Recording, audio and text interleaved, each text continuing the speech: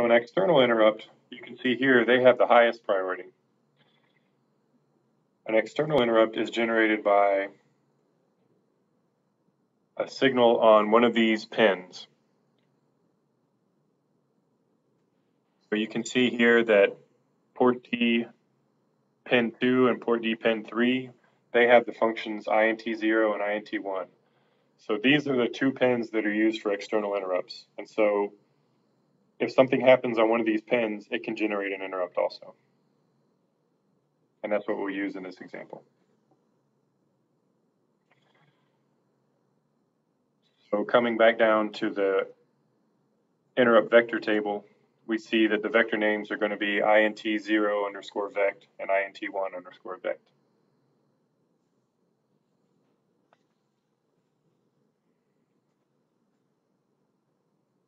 So in this example, we want to,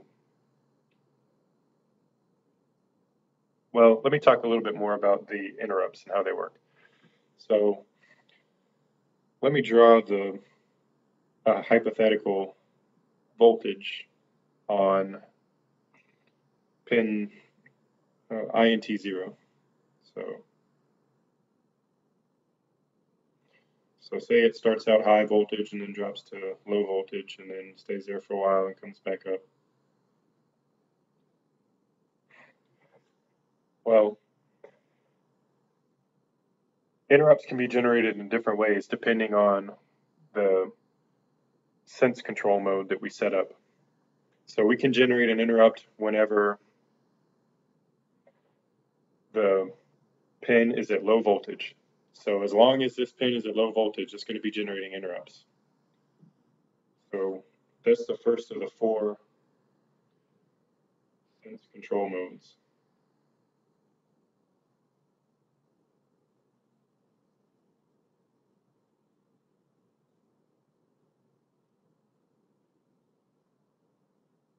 Low level, and then logical change.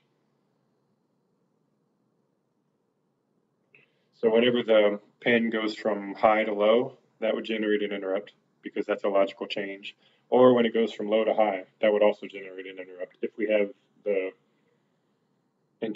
external interrupt set up for the sense control for logical change. And then the third way is falling edge. In this case, an interrupt would be generated at this cycle, but no interrupt would be generated here. And then the fourth way is rising edge. So in that case, we would generate an interrupt at this point, but not at this point. And those modes are controlled by a register, and that register is called EICRA. So let's go to external interrupts and the register description. So external interrupt control register A. So 4 of the bits are reserved, so those are always 0. And then here we have 2 bits for each of the 2 external interrupts. So ISC11 and ISC10 control interrupt 1, and then ISC01 and ISC00 control the sense mode for interrupt 0. And this table shows you how to set up what values to give those bits depending on the mode you want it in. So if they're both zeros for interrupt 1, then it's low level interrupt. 0, 1 gives you an interrupt on any logical change. 1, 0 is an interrupt on a falling edge, etc. All right. And then the other interrupt would be the external interrupt mask register. And this just enables interrupts from these 2 sources. So if we write a 1 to this, then we are enabling interrupts from INT1. And if we write a 1 to the 0 bit, then we are enabling interrupts from INT0. All right, now we'll get into the example.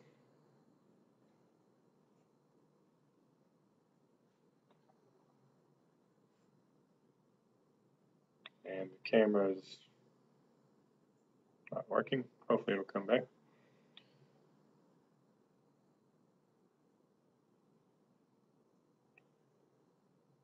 Please bear with me. Okay. So here for our example,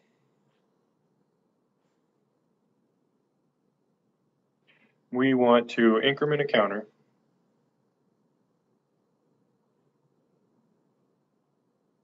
variable. We're not really doing anything with it. We're just making some variable go up 2 times every second. But we want to reset the counter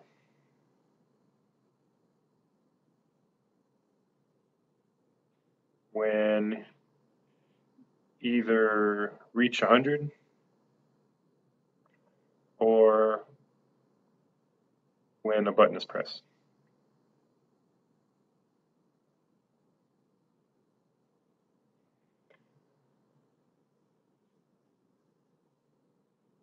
And that button is going to be connected to port D, pin 3.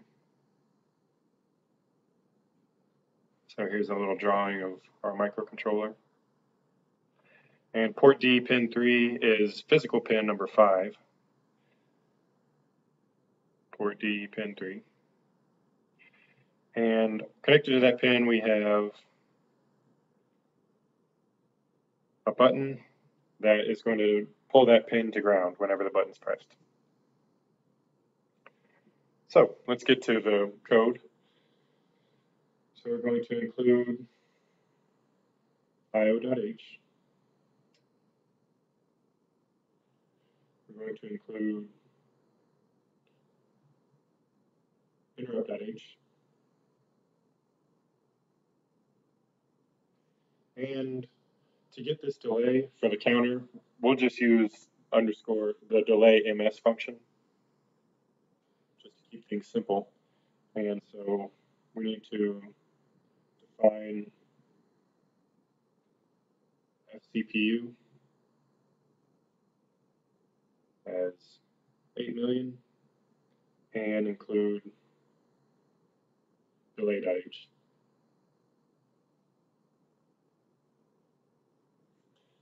All right.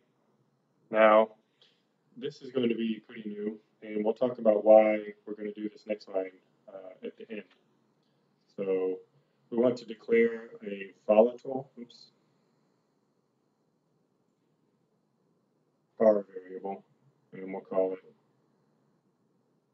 I. And it's defined, it's a global variable because we've declared it outside of any function.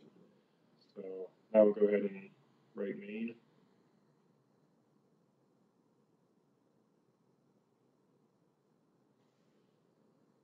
Assign value of 0 to I.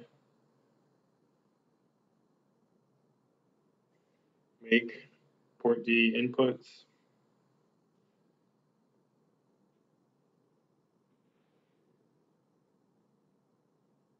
Enable the internal pull-up resistor on port D pin 3, because without the internal pull-up resistor, whenever the button's not pressed, this would be at an unknown voltage.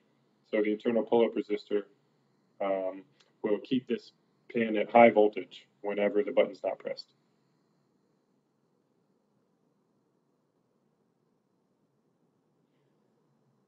And so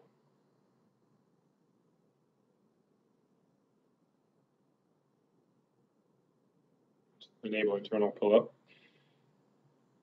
And now we can go ahead and set up our interrupts for that external interrupt. And we'll write to EICRA,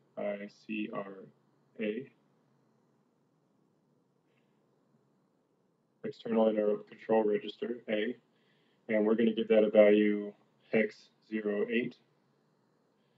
And this is to get an interrupt on falling edges on the INT1 pin. So let me go back. So we assigned it an 8. And so an 8 would be a 1 right here. And so that's 1, 0. So falling edge of INT1 generates an interrupt request. And we did that because INT1 is going to be high voltage all the time until the button is pressed. It's high voltage because we enabled the internal pull-up resistor. And so when the button is pressed, then that pin goes to ground. And so we want that falling edge to generate the interrupt.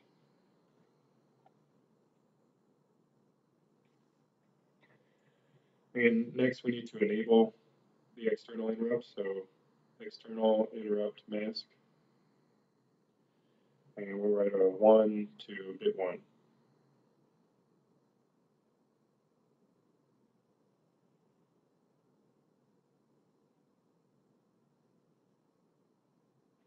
And now what comes next when using interrupts?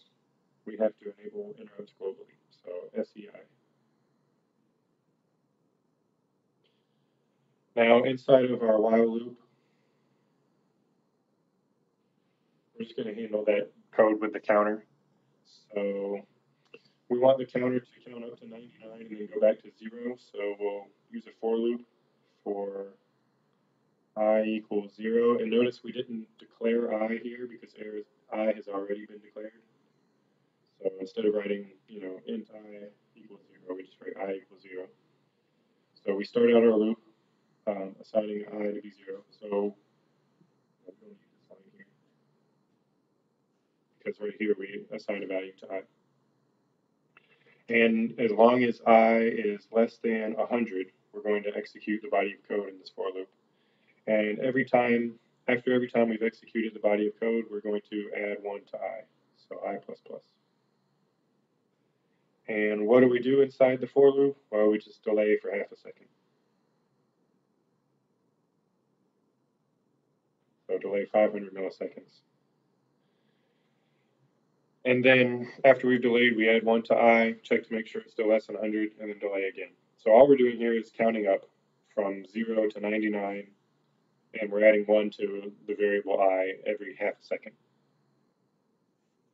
And that's all we're doing inside of this program. So it's really just an exercise because it has no physical ramifications. And now the other part of our problem description said that we want I to be reset whenever this button is pressed, or when it goes, up to 100. So it goes back to 0.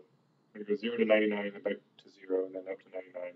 But when a button gets pressed, we want I to go to 0. So we come to the ISR, and this is, we're about to see why we declared I as global, and why it's a volatile int, or volatile variable. So ISR, and then the vector name is int1 vect, and we got that from the vector table in the data sheet. And all this does is sets I equal to 0. So the variable I has to be global because it's used in both of these functions. And if it wasn't an interrupt service routine, if it was just a function that we called, then it would be better off for us to pass it the variable value. So we would declare I inside of main, and then it would be a local variable. But since it's an interrupt and we don't know, we're not actually calling it out of main, then in order for that data to be shared between the two functions, it has to be a global variable. So that's why it's a global variable, but then why is it a volatile variable?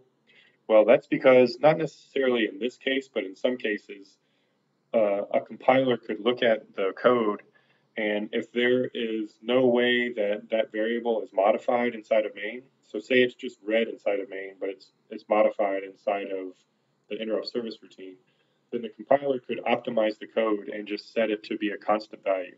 So the result is that if you didn't have this volatile in the declaration, then in some programs you would get into the case where the compiler made that variable a constant inside of main. And so no matter what happened in the ISR, the variable inside of main would not change. So just to remember that whenever you use a global variable with an interrupt service routine, you need to declare it as a volatile variable.